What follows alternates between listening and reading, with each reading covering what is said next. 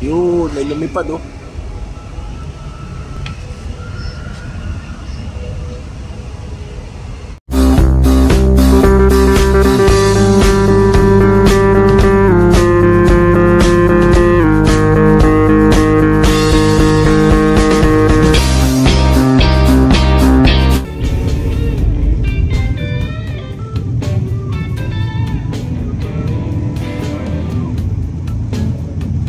In 600 meters, slide left.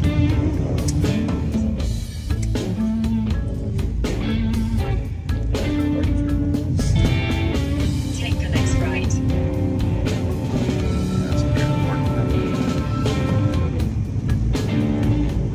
In 500 meters, destination will be on the right.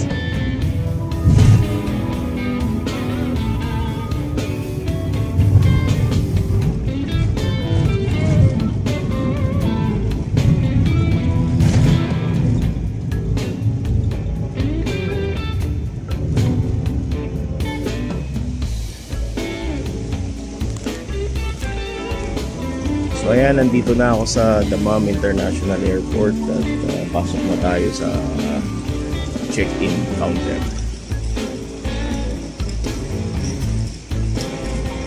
Ayan, nakita ko na naman yung Aramco.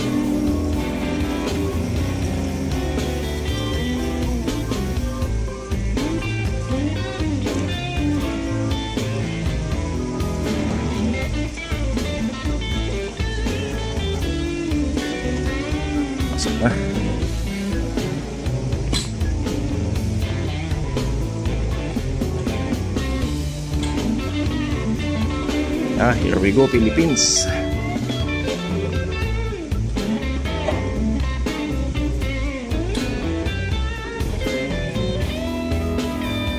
This is it. Nakapila tayo sa Gulf Line, Gulf Airline.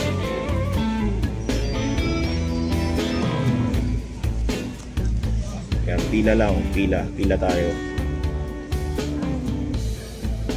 Maaga ka dumating talaga sa airport kasi ito yung iniiwasan natin, yung mga bampila. So sabi dito sa ticket ko, 3 hours from your flight, before your flight dapat nandito ka na. So maaga pa, mga 8:25 dito, 11:15 naman yung flight ko. Yun na yung ticket. Wow, perfect. Sa baba?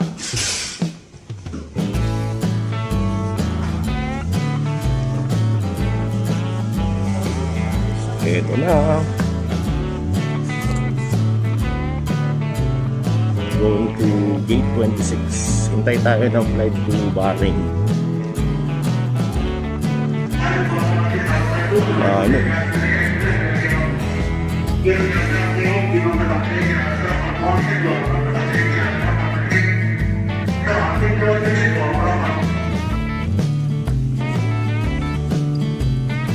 This is it.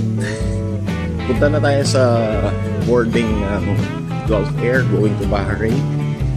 Ito na, Jing, magkikita na tayo after so many long time na tayo pagkalayo. And tayo nasa LDR, relationship status. So doon magkikita na tayo. Yay! Malapit na! Rock and roll! Update lang sa One Health Pass. Yun lang ang titingnan ngayon dito sa airport. Hinahanapan ng PCR. And yan, totoo talaga na wala ng PCR pag pauwi na ng Pilipinas. So guys, ayan. Importante, kumpletuhin nyo yung sa vaccine lang. Kailangan may booster shot at na-register nyo yung One Health Pass 42 hours before ng inyong flight pa Pilipinas.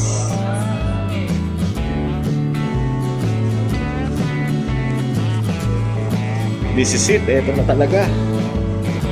Ano pa lang to? Bahrain. Tamam to Bahrain pa lang tayo, guys.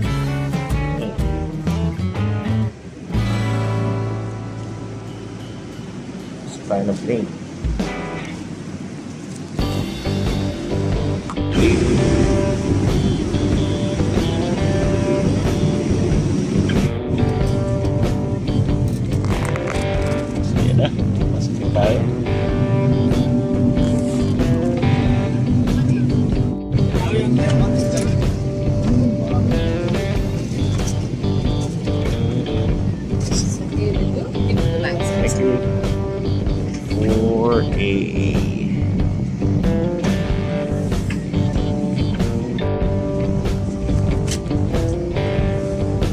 talaga ang pwesto ko.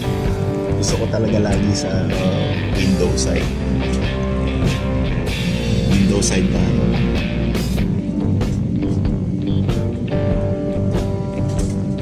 Gulf Air. Boarding completed. All going to stop the companies. Thank you.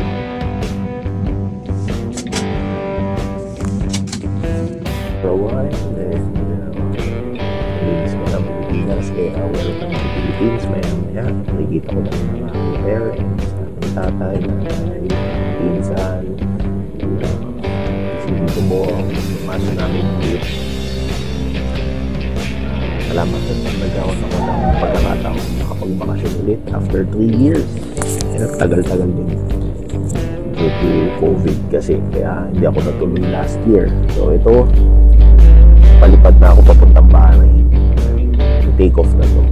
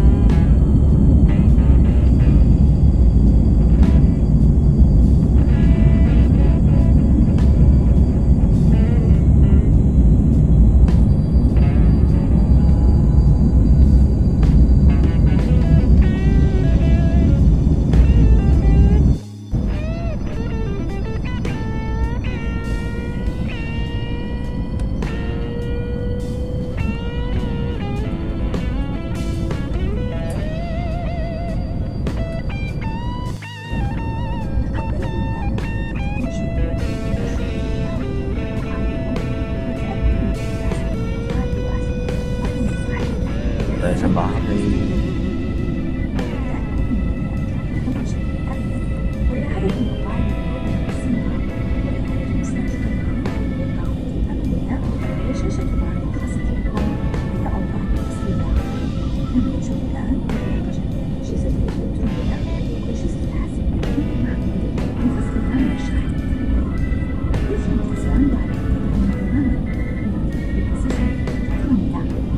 We have now commenced our descent. In preparation for landing, seatbelts, including infant seatbelts, must be fastened. Ensure your cabin baggage is placed under your seat or in overhead lockers. Your seat is upright, and your handset, footrest, monitor, and Same lang din sa Saudi. electronic devices such as laptops must be switched off, unplugged, and safe. Smoking is not permitted, including the use of electronic cigarettes. Thank you.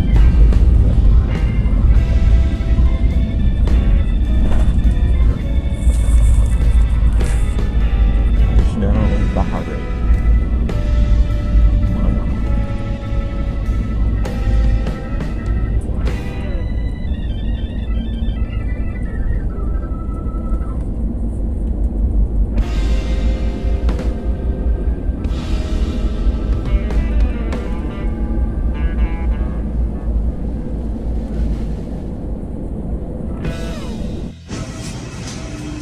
Welcome to Bahrain. Nasa Bahrain tayo.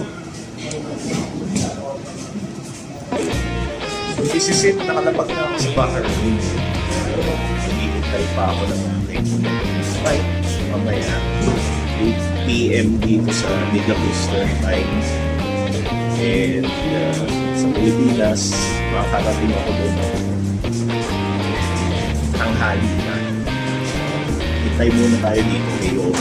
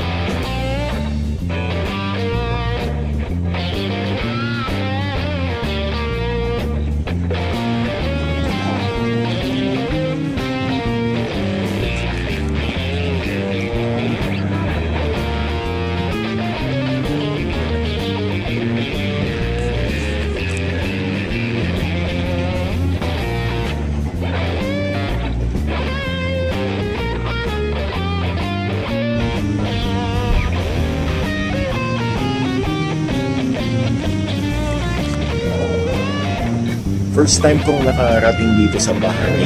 Actually, malapit lang to sa Alcobar. Pwede nga itong i-travel by land eh.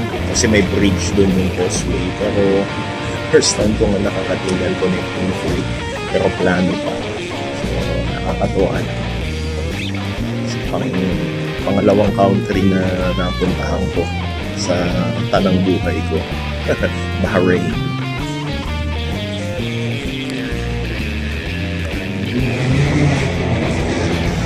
Nakakatuwa dito sa Bahrain kasi hindi na uso ang mask. So, mga tao hindi na nagsusot ng mask, hindi na ako magsusot ng mask. Why not? Yeah. Why should I? Hindi na uso yung COVID.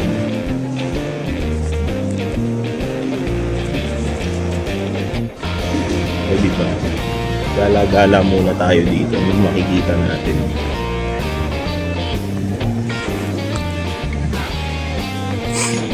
Shops.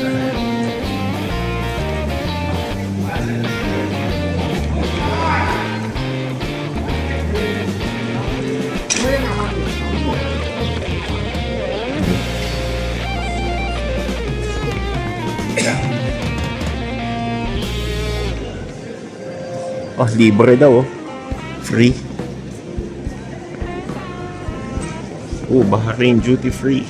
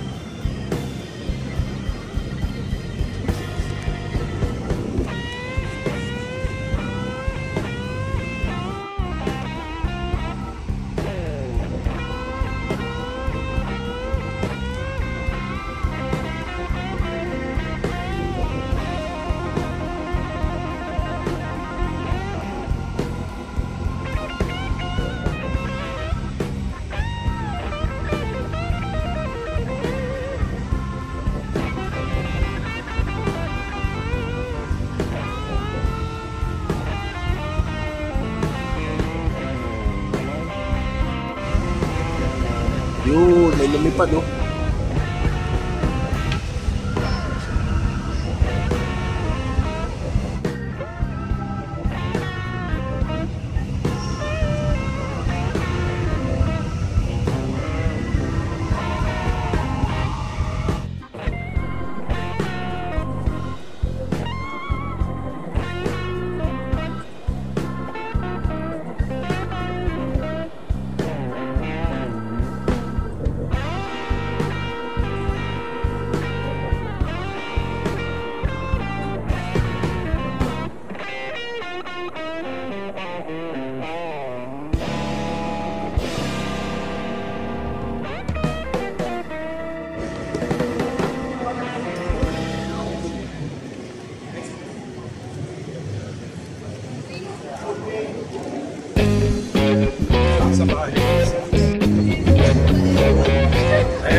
after 10 hours na layover dito sa Bahrain, makakasakay na rin ako ng international flight going to Manila.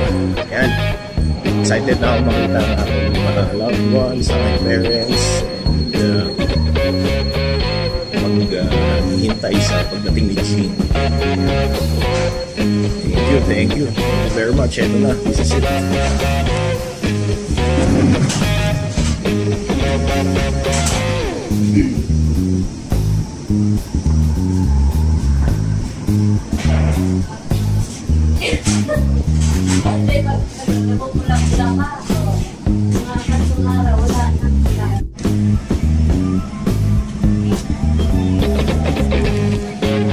Hanapin natin yung upuan natin.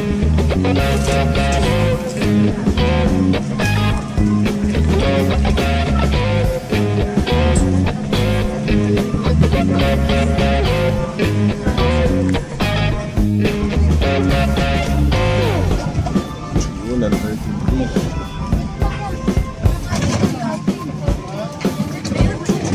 May nakaupo na pala.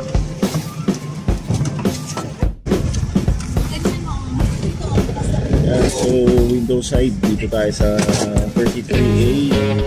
Sakay na rin sa Gulf Air. Ang Pilipino ang pauwi ngayon. Dito tayo sa wing side. Ayan. Ang favorite spot ko.